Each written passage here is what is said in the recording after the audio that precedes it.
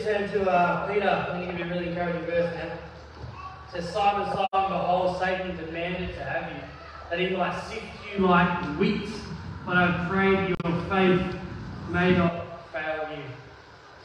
Super encouraging, isn't it?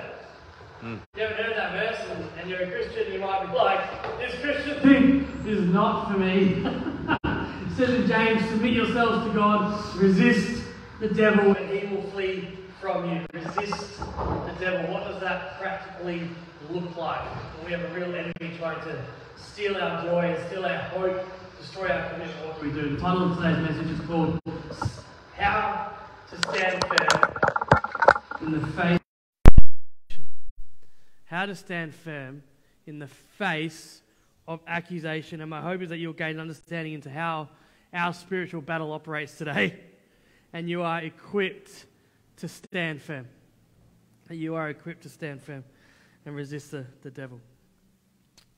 We're in a new sermon series called The Almighty in All of Us. And what we're doing is we're going through our values as a church. Like Josh said, we launched a few weeks ago. And we want to go through how we're partnering with God for His glory and to further His kingdom. Amen. One of our main values is that we are truth-seeking, Spirit-led, faith-filled warriors of God. And we said the last few weeks, if you hear that, you might be like, man, I'm just trying to get God to bless my food and get to Sunday. That is it, right? You know, and it's not about doing anything that you're not doing now. Week 1, I'll let you know what we're doing over here. This is our illustration. Week 1, we said we're truth-seeking and we're Spirit-led.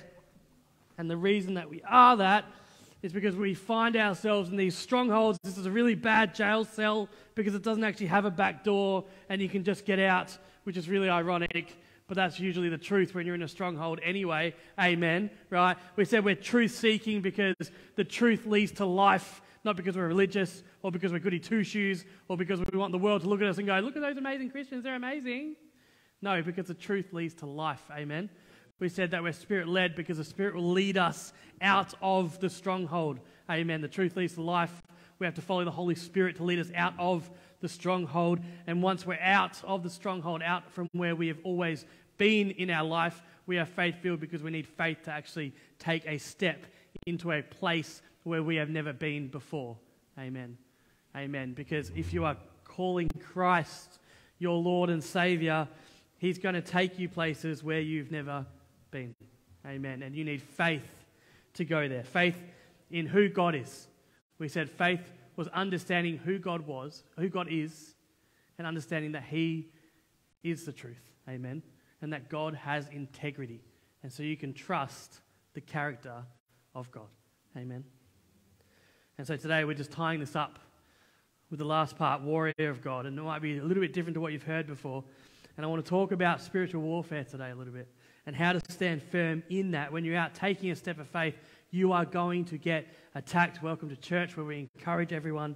If you're not having doubts in your Christian walk, if you're not having lies fed to you, if you're not having attacks on you, then you're probably not doing this Christian thing right. Or maybe you just haven't recognized that it's actually the enemy. Either way, I think we should address it today, shall we? Shall we address it today? I'm going to pray. Father God, we want your Holy Spirit today to lead this message. We want to hear your heart today, Father God. It is a privilege to be here and to be your mouthpiece. But Father God, I don't want any of me in this, Father God, but we want all of you, Lord. We want all of you, Father God. We just bind the enemy in Jesus' name, Father God. We bind doubts in Jesus' name and lies in Jesus' name, Father God. And we ask for your freedom in this place this morning, Lord, that there will be power in your word this morning. That, Father God, something today will change and shift, Lord, for anyone that is in a stronghold today, because we know, Lord, that your name is life. Your name is freedom, Lord. And so, Father God, today, we ask for your power today on the lies, Lord, of the enemy. In Jesus' name we pray, amen. Amen. We're going to get a little bit heavy this morning, and I'm going to throw a lot of scripture at you. Is that okay? I feel like we can handle it as a church. Is that all right? If we read the Bible in church, is that good? Okay. All right, here we go. So you're going to have to stick with me, right? It's going to get heavy. You're going to be like, what is he talking about? Some of this sounds really weird. I haven't even read that part of the Bible. Didn't know it was in there. but we're just going to go there. We're going to get into some prophecy. We're going to get into, don't worry, we're not weirdos if you're new here, and we're going to take back what the enemy has stolen. Amen? Amen, because you have freedom in Jesus, and there is freedom in this word today. In this word today. So first thing, we have to understand the spiritual environment that we find ourselves in. Ephesians 5. Take no part in the unfruitful works of darkness, but instead expose them, for it is shameful even to speak of the things they do in secret. But when anything is exposed to light, it becomes visible. For anything that becomes visible is light. Therefore it says, and here's our words this morning, awake, O sleeper, and arise from the dead, and Christ will shine on you. In this moment, this is our word from God, awake, O sleeper. I remember when I was, that's my flesh saying, don't tell them. But it's fine, and it's fine. I'll tell you. One time I was working, back when, I had to go through the baptism of fire, you know, when you first start working and you have to go work at McDonald's. And I worked at McDonald's, and it was, honestly, people give McDonald's crap, but that is like, you know, you learn a lot of valuable lessons there. Anyway, one of the valuable lessons I did learn is that they don't care too much about how much you work, as long as you turn up and you're a cheap labour. If you work there, they do love you, it's okay. I know someone that works there that's here, so it's great. It is great. I worked a 21-hour shift one time, which is illegal, right? But I just said yes, and I wanted the money, and I just kept working, and finished at midnight, and I was living out past the bypass, past Vasse Highway at the time, and I drove home, and I was so tired. I don't know if anyone's ever done a 21-hour shift, but I am not built for it. It is not for me. And I was so tired, and I was like, I never even fathomed that you could fall asleep driving. I was 17, and I was like, that just can't happen because you're so alert, because of the danger of actually falling asleep while you're driving could kill you, right? So I'm like, surely the adrenaline of the fear of death should keep you awake. And I was just on the nod, you know, like this. And it was only like 6 minutes home. I'm doing 90 k's an hour down the bypass, and I fall asleep, and I wake up on the gravel, right? And I just freak out, and I just turn the wheel because I have no idea. And I turn the wheel, and the car starts spinning, and I'm like, see you all in heaven. I thought that was it. I spun like 72 times, or what felt like 72 times, and then I hit a tree. By the time I hit the tree, I was only doing like 30 k's an hour because I'm a drift expert, and I just, you know what I mean?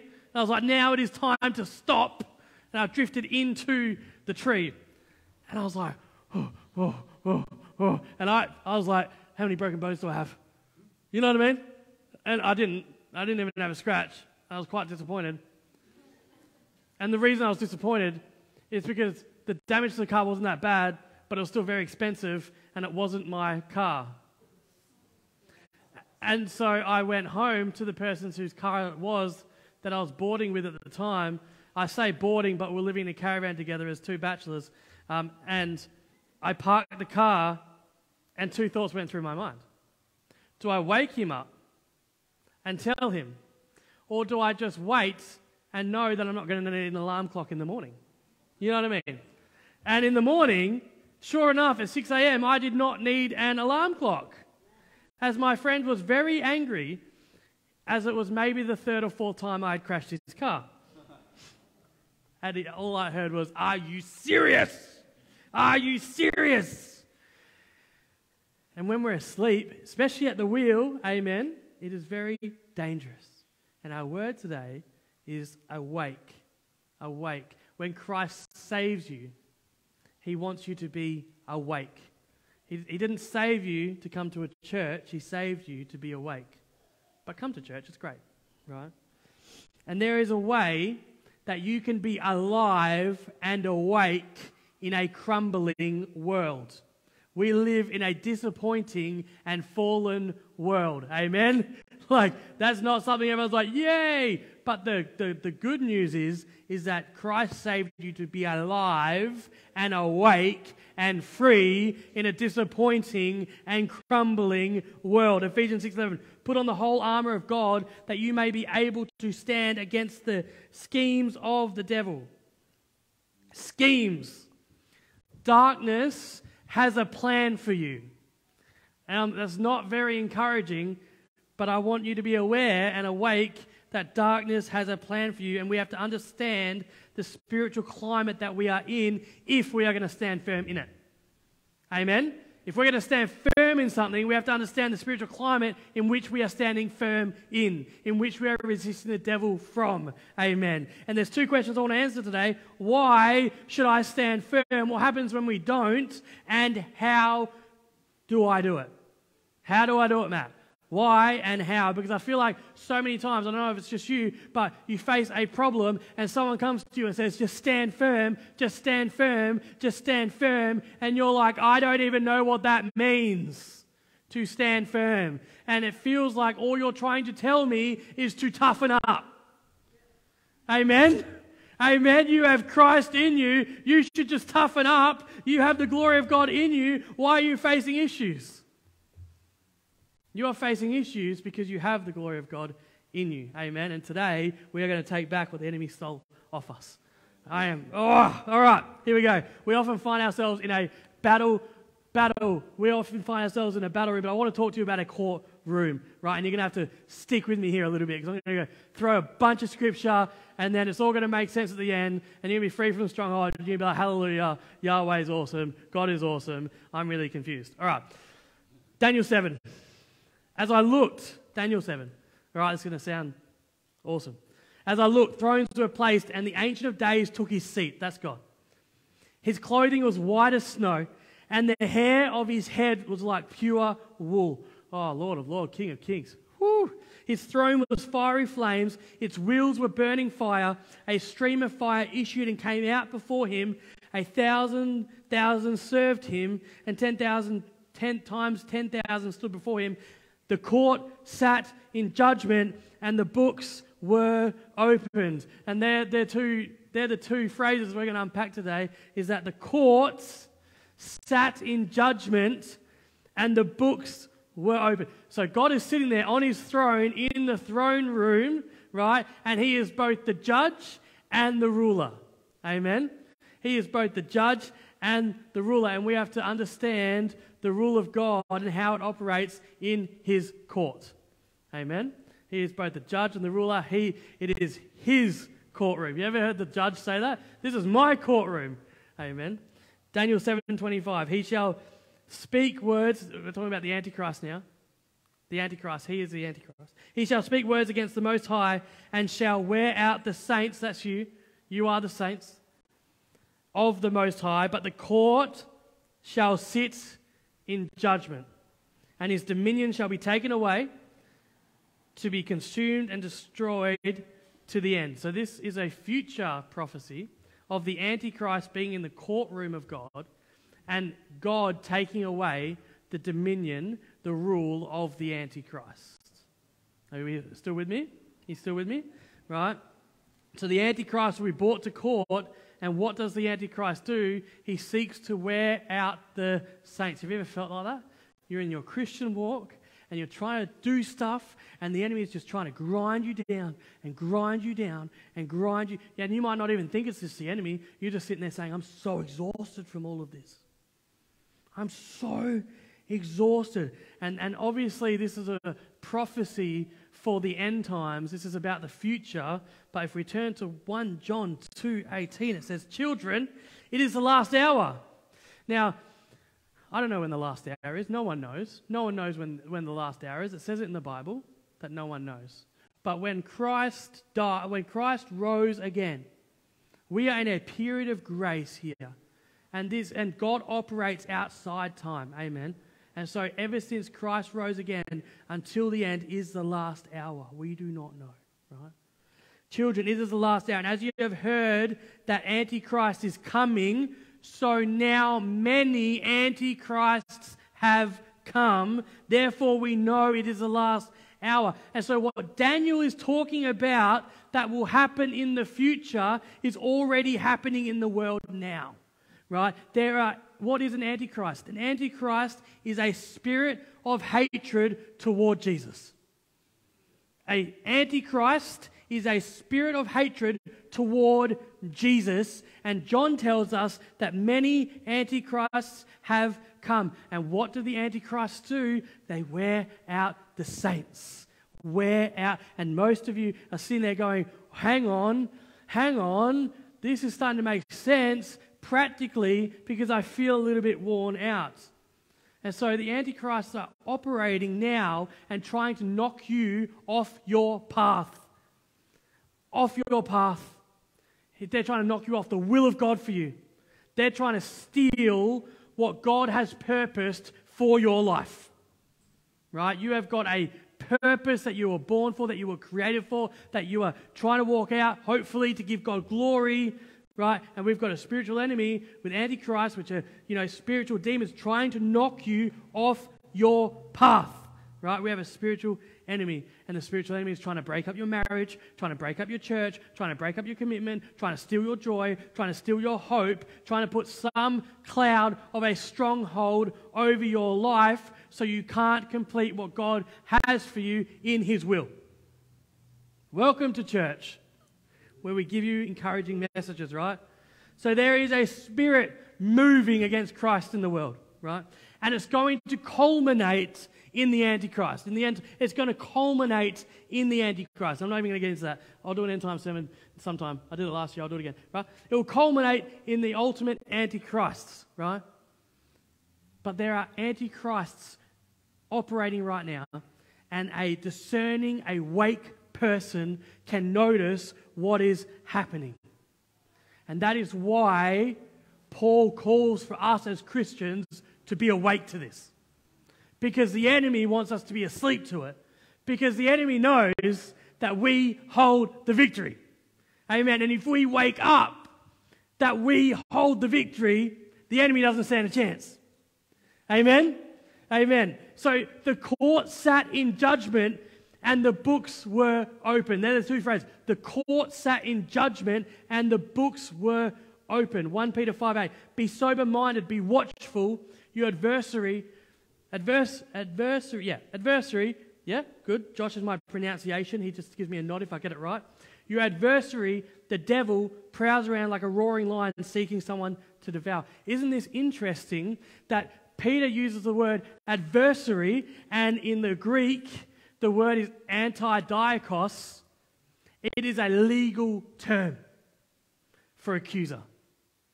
So it is a legal term. Like God's rule, God's kingdom, God's spiritual realm operates legally.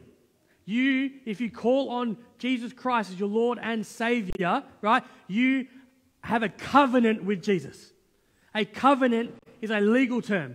Is a relationship with Jesus. You get what He has, He got what you had, He got your sin, He died for it. You become co-heirs with Christ.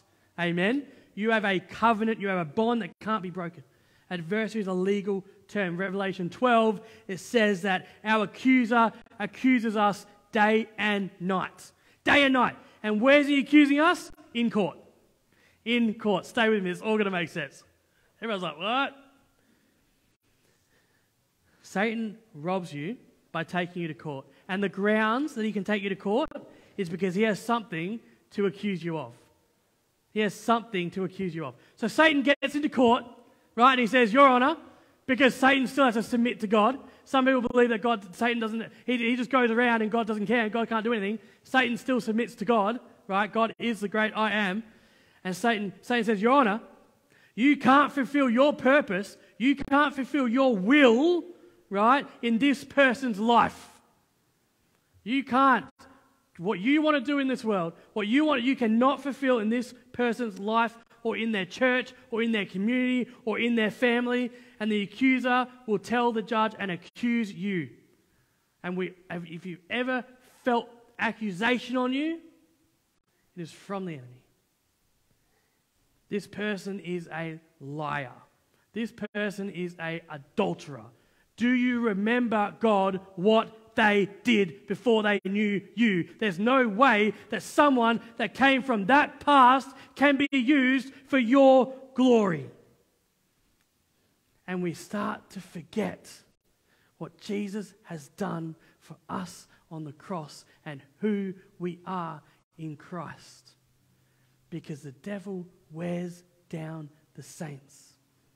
Satan will use your past, your present, and your future sin to try and accuse you and tie it to your worth. You're not a child of God anymore. You're a liar. That's who you are. You just can't stop lying, which means that is your identity. Josh spoke about in communion about our worth. What is our worth? And is it tied to the worth of Jesus Christ? Because what Satan will do is get your sin and paint it on you. And when you look in the mirror, you no longer see child of God, you see the sin. I was an adulterer. I'll always be an adulterer. Once a cheater, always a cheater, even though I've repented from it. And I get it that Jesus died for me, but I cheated, and that's who I am. That's who I always will be. And it's just not true. It's just not true. Someone needs to hear that it's just not true. If you have repented from the sin, you must repent, amen, and turn the other way. If you have repented from that sin and turn the other way, you are a child of God.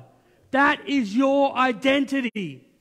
Child of, son of God, daughter of God. My gosh. If you read about how God speaks about his daughters in the Bible, like I say it all the time, men, you have been entrusted with something so precious to God. So precious. You are so precious in the eyes of the Lord. If you call on Jesus Christ as your Lord and Savior, you are so precious. So precious. We must not let Satan tie our sin to our identity. So how do we beat it, right? Daniel says the books were opened. Court sat in judgment. Are we still with me? Court sat in judgment. Books were open. I want to talk to you about your book. I want to talk to you about your book. Psalm 139, David. Your eyes saw my unformed substance. In your book were written, every one of them, the days that were formed for me. Your book of life that you read about in Revelation, that you read about in Daniel, has your purpose in there. It has God's will for your life written in there. You're like, but I haven't written the chapter yet. How can he write it?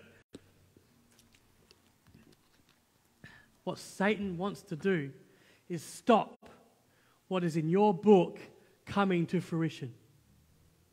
He wants to stop what is in your book coming to fruition. Don't believe me? What did he do with Jesus? Satan tried to stop the will of God when Jesus was here on earth, didn't he? He tried to stop when Jesus was born, he tried to crush him straight away, didn't he? Tried to kill Jesus straight away. He then tried to tempt Jesus in the wilderness, didn't he? He tempted Jesus and then he couldn't tempt Jesus. So what did he try to do? If Satan can't crush you, he tries to raise Jesus up and say, okay, Jesus, you have all the kingdoms then.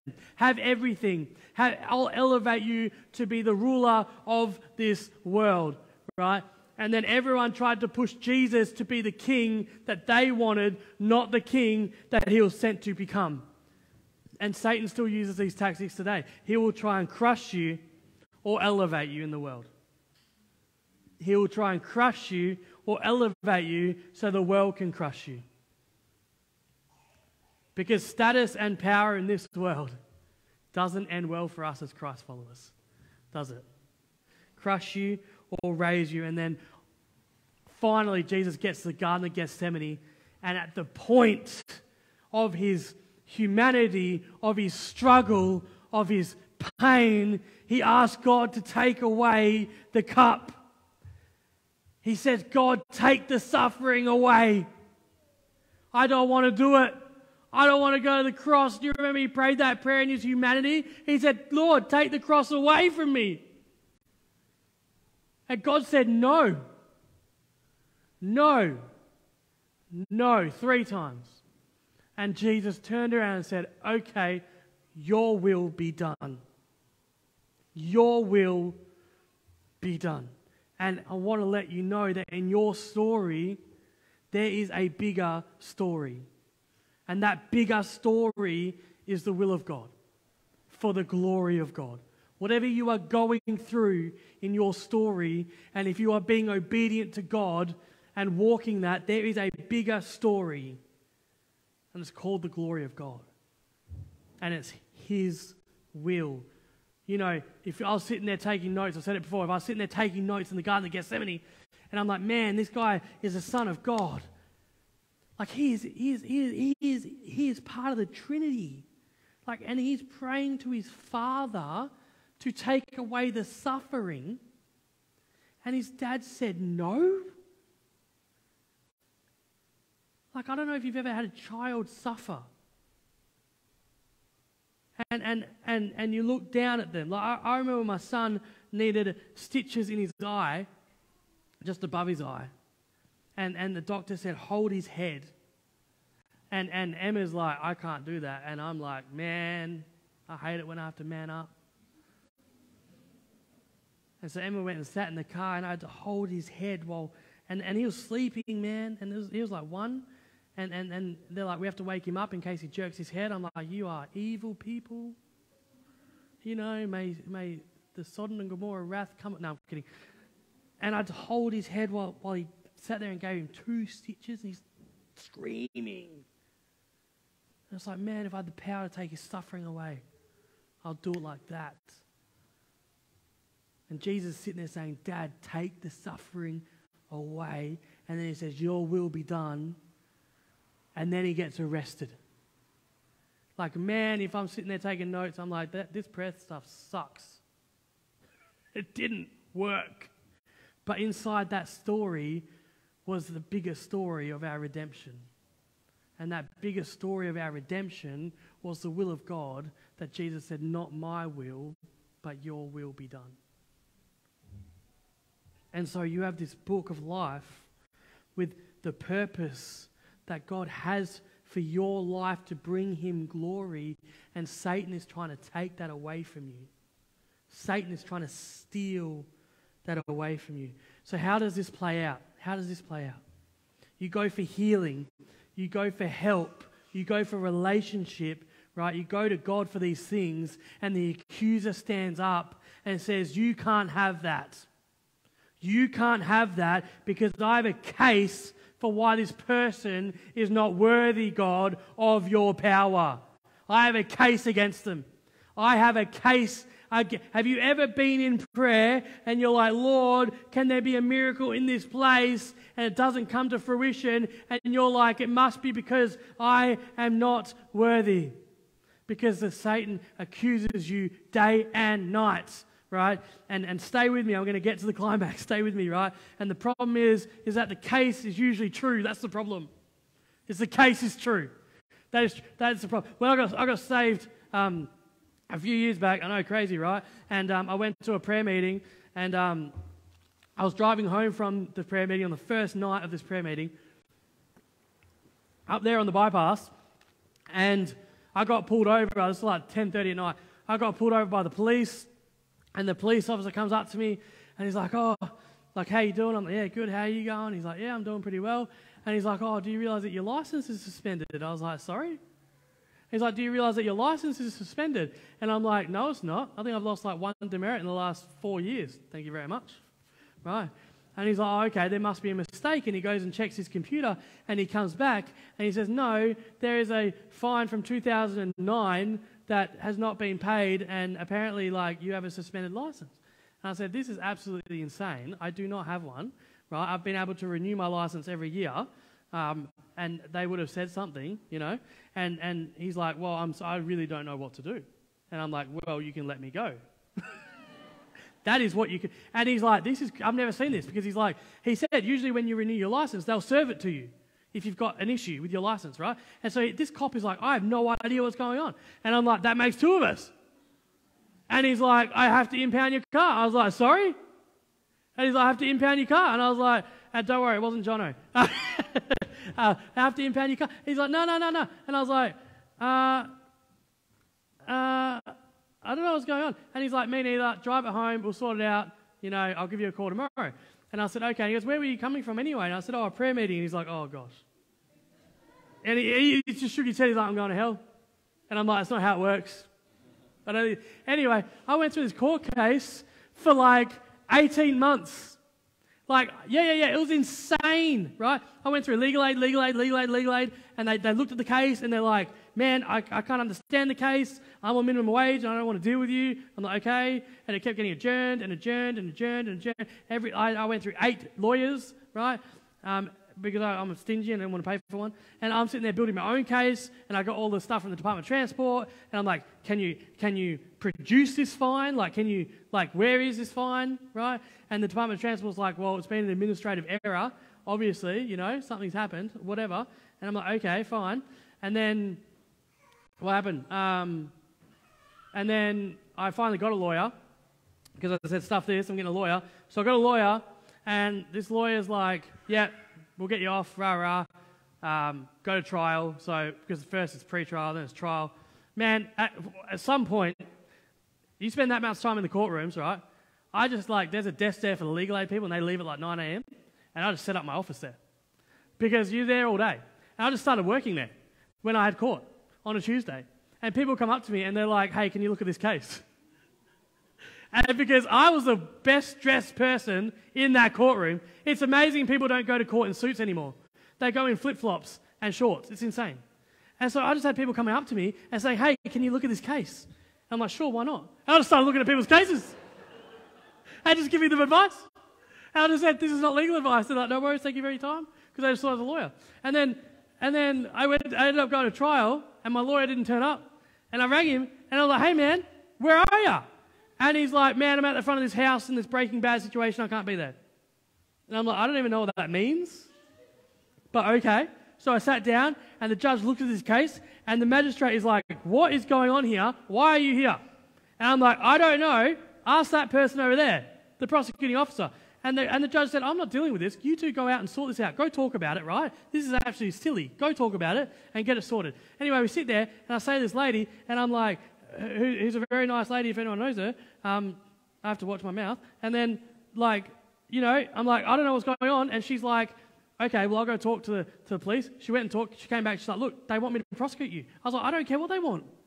I didn't do anything wrong. And so she went out for like 5 hours, came back, and we had another meeting. And I'm sitting there, and she's like, and I'm like, so what did you get? And she pulls out all this paperwork from the Department of Transport. And she's like, well, apparently in 2009, someone reallocated a fine for them that was over to you, and it did get processed, and there's been an admin issue, and you did have a suspended license at the time. And I said to her, so what you're telling me is that you don't actually have any evidence. And then she goes, I'm really getting annoyed with this case. I said, you and me both. I've been going through this for 18 months. And she's like, look, and she said to me, I've got enough here, right? I've got enough here to like triple, and she just put the hard word on me. And I'm like, oh, okay, I'm scared. And she's like, there's me and one other prosecuting officer in the Southwest. So just admit guilt, and then we'll give you an extraordinary license, and you'll be fine, you'll be able to drive, all good. Can we make that deal? I said, fine, let's make that deal. And I rang my lawyer after this, and the lawyer said, oh, that's the oldest trick in the book, you had her. Why didn't you know what to do? And I'm like, because I'm not a lawyer. And my lawyer said, well, you're a sausage. And I said, excuse me? And he said, you're a sausage. I'm like, what do you mean? He's like, you've been through the sausage factory, you've been processed, and now you're a sausage. Call me when you have a real case, and hung up. I then went into, right, the court to get my extraordinary license, right, stood up there, and I was like, this is the issue, rah-de-rah-de-rah. and it was a different prosecuting officer, the one that she told me about, the one that she said, we'll give you one. And this prosecuting officer turns up, and the judge says, is there any objection from the prosecuting officer? And the prosecuting officer stands up, and absolutely there is. And I'm like, sorry, what is going on here? Anyway, I went on a massive rant, let out all my adrenaline, and the judge gave it to me and it was fine, but I realized I had a really bad lawyer and a really good accuser, right? And if I'm standing there, if you're standing in the court, in the throne room, and you have got a prosecuting officer and accuser standing there accusing you of something, you better have a good lawyer. Amen? You better have it. That is the point of the story that I realized, is you better have a good lawyer if you're in court. And let me tell you about your lawyer. Jesus Christ the righteous. Amen. Is your lawyer. Jesus, yeah, that deserves a bit of praise, right? Jesus Christ, your lawyer. And you might be sitting there going, Matt, what does this have anything to do with standing firm? And I'll tell you, because I have another story, a very quick story. And this is a story that I've been told I have permission to share, and it is quite vulnerable, and it is about Emma, and we did pray about it, and she's fine with me sharing it. Some years ago, she was in a relationship that did not end very well, and had to get to the point where there was a violence restraining order had to be taken out. And Emma had to show up to the court case for the violent restraining order, and she's sitting there before the court case, and she's crying, and she's trembling, and she's scared because she has to go into this courtroom with this person who has caused her fear. And so she is sitting there and waiting for her case. You know, when you're sitting there and you're waiting for your case to be heard, and the other person's roaming around, and you're sitting there, and she was just sitting there and sitting there, and fear just came over her, and she just left. And the judge ruled it in his favor because she was not there. And she just could not go into a courtroom and face the accusations of this person. And so she just left. She was just too afraid. And too often we sit there in the courtroom of God and we hear the accuser's case against us. And instead of standing firm and waiting for God's judgment, we leave the courtroom and we stop asking. That's the minimum thing that might happen, is you will stop praying for a miracle because you are now under the belief that God is no longer a God of miracles. And the very worst case that will happen to you is you will find yourself back in the stronghold, because that is what was familiar to you.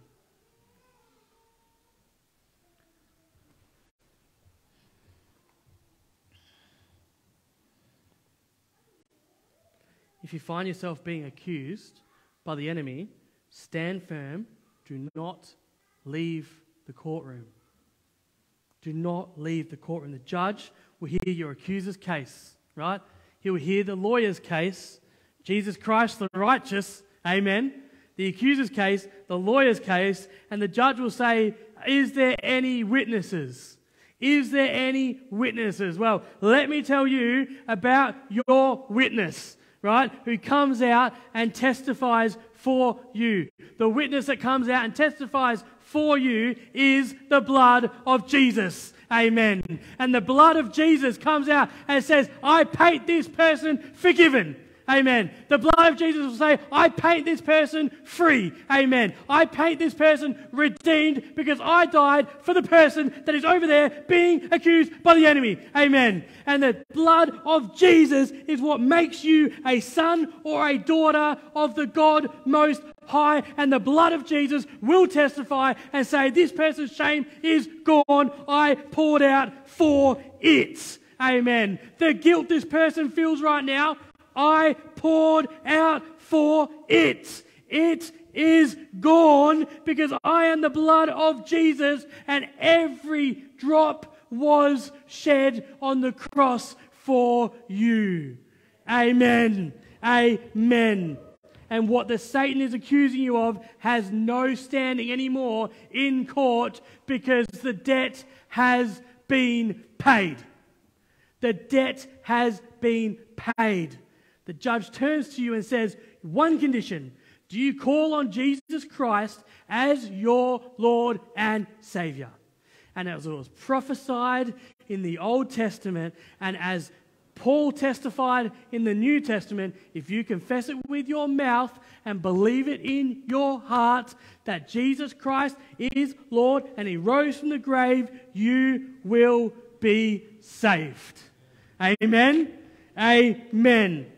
And once you repent, your case can now be heard for healing and for peace and for miracles and for relationships.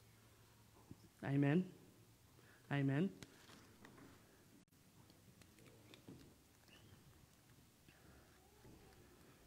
But we must repent. We must repent. There's one tiny little thing I want to finish on.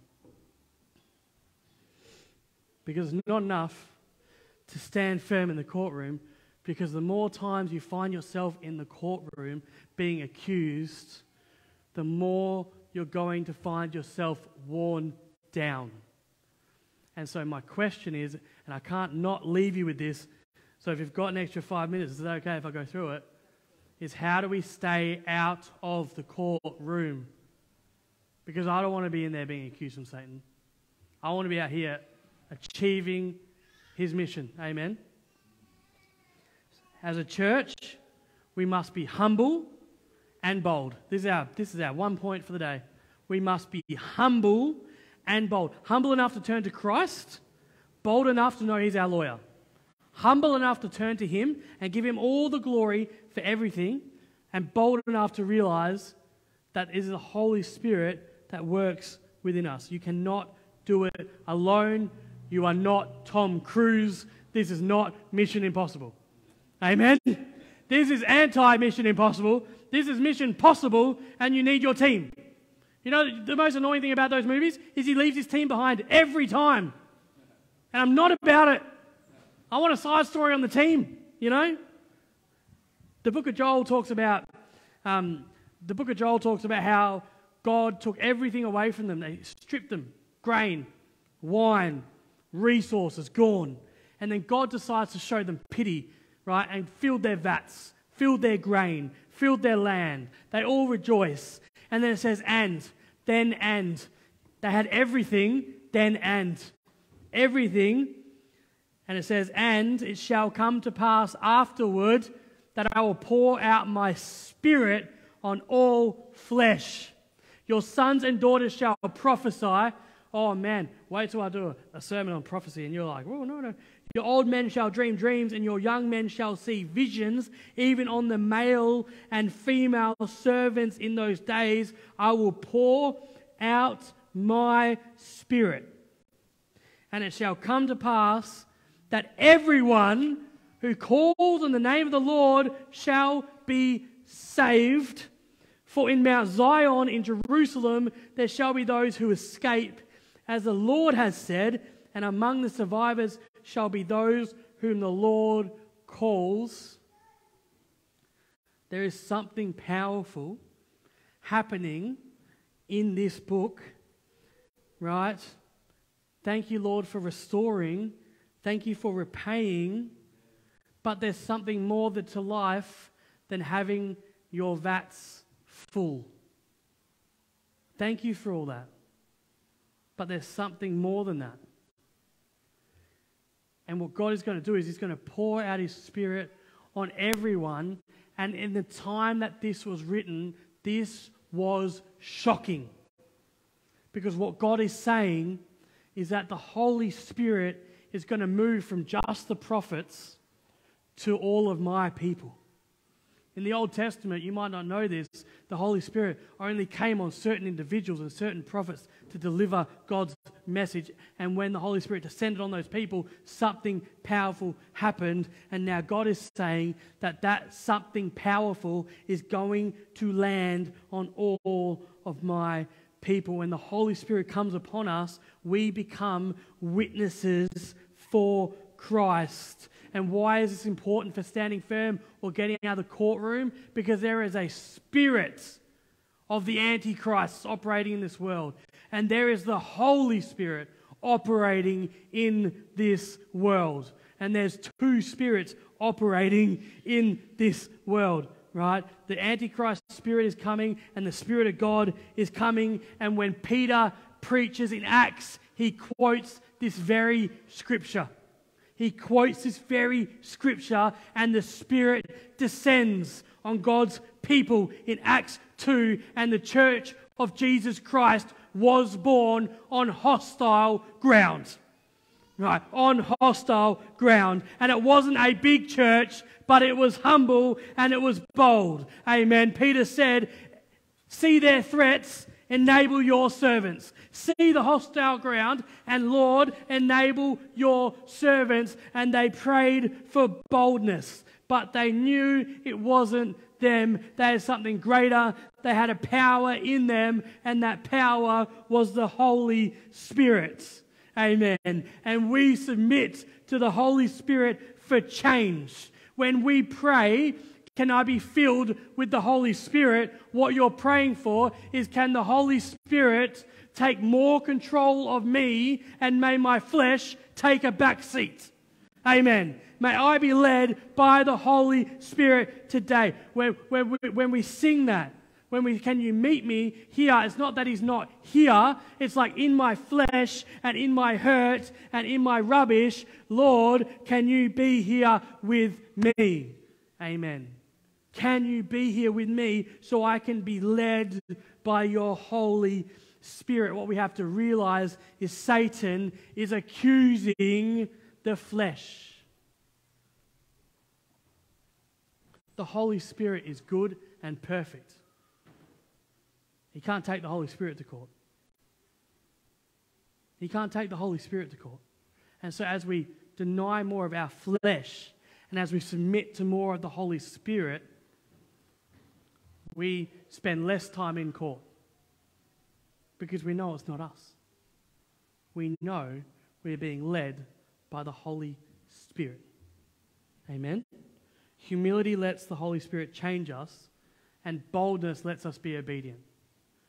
Humility lets the Holy Spirit change us, and boldness helps us to be obedient. You need both if you're going to take ground for the kingdom. And what's good about taking ground for the kingdom is it's for God's glory and for your good. God's glory and your good. So when you pray for healing and relationship and hope, and the accuser stands up to try and accuse you, you do what Jesus did, and you take out the word of God, and you say, I am not who you say I am who my lawyer says I am, because I have a relationship with him, because I've called on him as my Lord and Savior, and his Holy Spirit operates within me, and I submit to the Holy Spirit, and I may stuff up, and I may go back to my flesh, but I know that my Lord and Savior died for it, and I repent from it every time, and his blood testifies for me. Amen. And you tell the accuser to sit down by the authority of Jesus Christ. Amen. Amen. Not in our authority, but in the authority of Jesus Christ. Amen. And you tell Satan, not today. Amen. Amen. When the accuser comes for you, you take the authority that Jesus died for and gave to you through the Holy Spirit who lives in you, and you tell Satan to sit down. Amen. We operate out of a place of victory. Amen. Not out of a place of defeat. Because Jesus defeated Satan in the grave. Amen. And so you have the authority to take back what the enemy has stolen. Amen. Amen. You have that authority.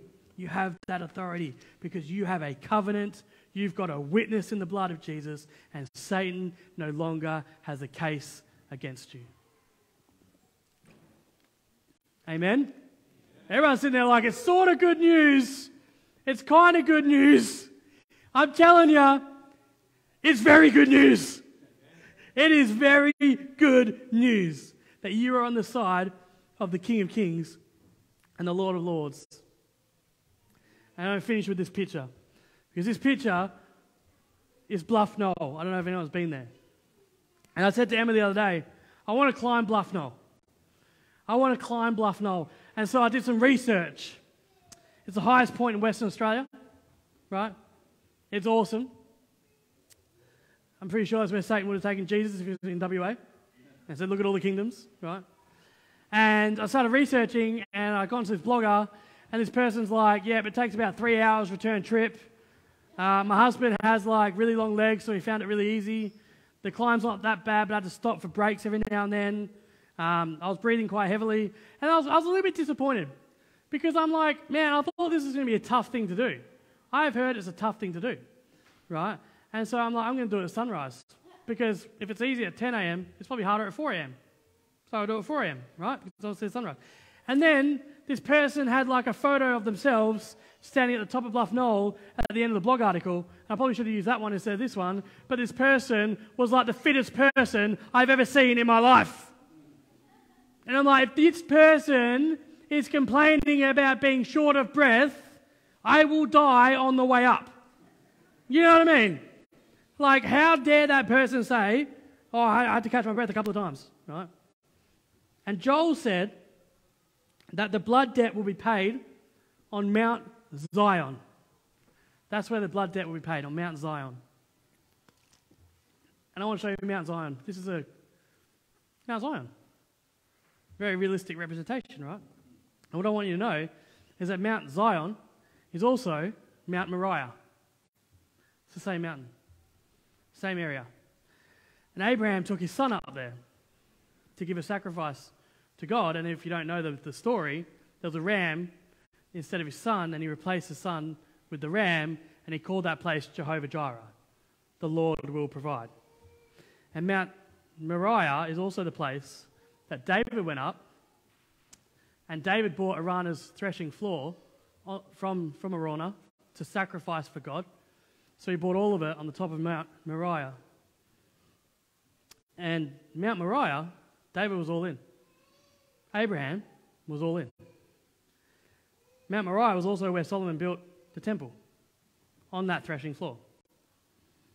And Solomon did not spare an expense to build this temple. He sacrificed everything he could to build that temple. Mount Zion is where Jesus died. Mount Zion is where Jerusalem was, right? What are we learning? The top of the mountain is not kumbaya. The top of the mountain is not hugs and fairies and butterflies. I went on a great retreat. I really had a mountaintop experience. Really? Because mountaintops are not about kumbayas. Mountaintops are about understanding that all worship requires sacrifice. Mountaintops are about understanding that all worship requires sacrifice. Jesus said to his followers, let's go up the mountain to Mount Zion, Mount Moriah, where the Temple Mount is. Let's walk up there. Let's go up. And when I get there, I'm going to be handed over. I'm going to be beaten. I'm going to be whipped. I'm going to be tortured. I'm going to be spat on. And the people who I came to save are going to put me on a cross and murder me. I'm going to be put in a tomb. And 3 days later, I'm going to rise from the dead and defeat Satan, because in the same place that Abraham named Jehovah Jireh, God will provide. God will provide. In this same place and this time when God provides, I am going to provide everything.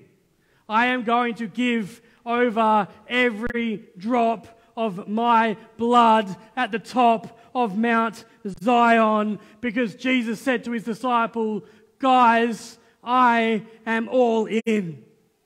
I am all in. I'm all in, and you have a choice. You have a choice today. Up the mountain that may be a little bit hard and treacherous, or in the courtroom. That's the choice. Up the mountain or in the courtroom.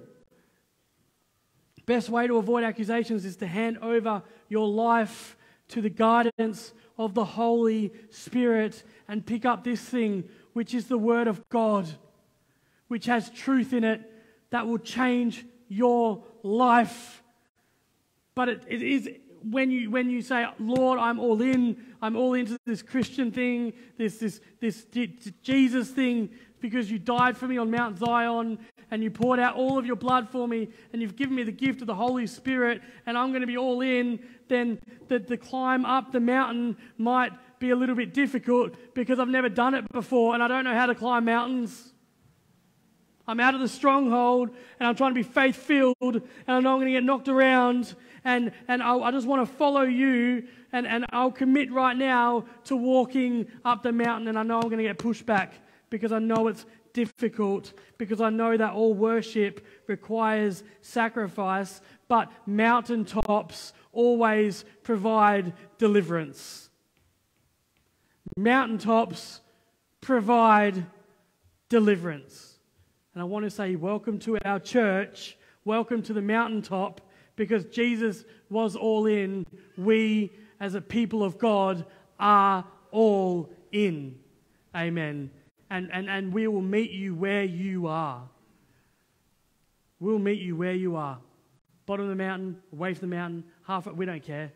We'll meet you where you are. Come once a year, we will love you and we will shower on you and we'll give you grace and we'll give you mercy and we'll give you love, because Jesus met people where they were.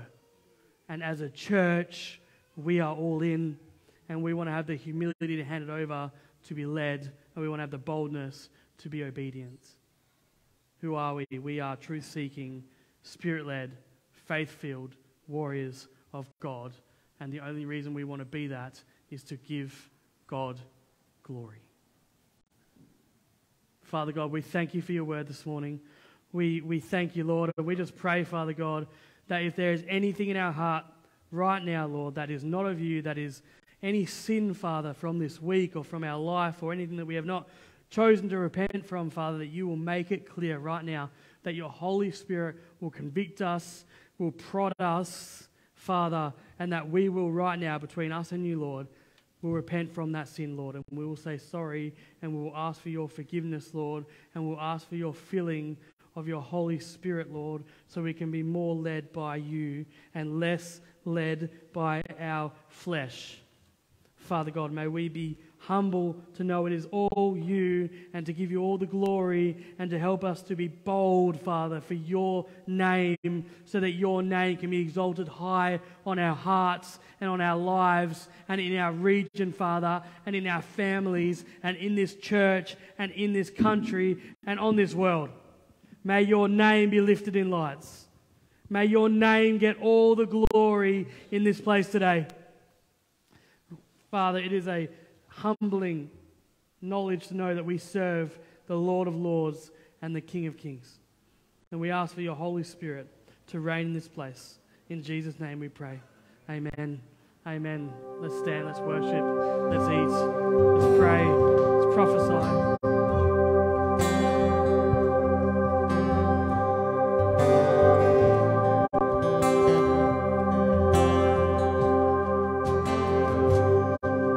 Go back to the beginning. Can't control what tomorrow will bring, but I know here in the middle, it's the place where you promised to be.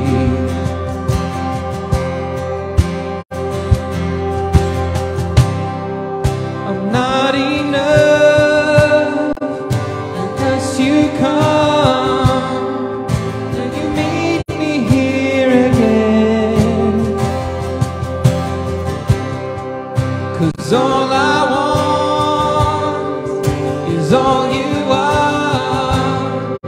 Will you meet me here again?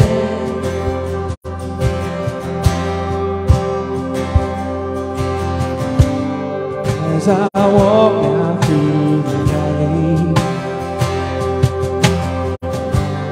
Let your love rise above every fear, like the sun shaping the shadow. In my weakness, your glory appears. In my weakness, your glory appears.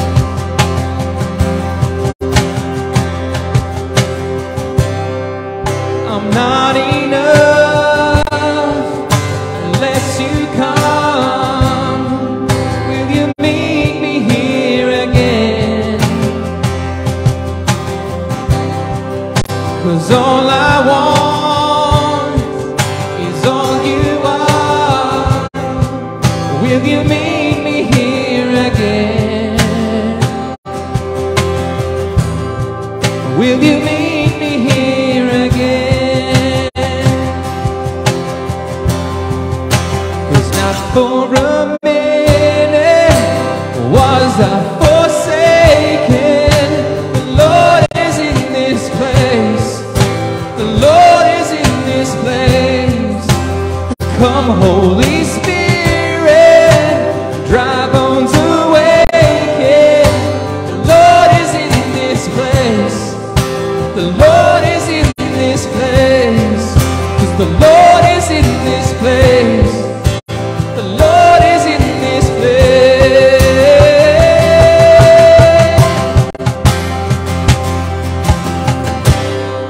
I'm not enough unless you come. Will you meet me here again? 'Cause all I want is all you are. Will you meet me here again?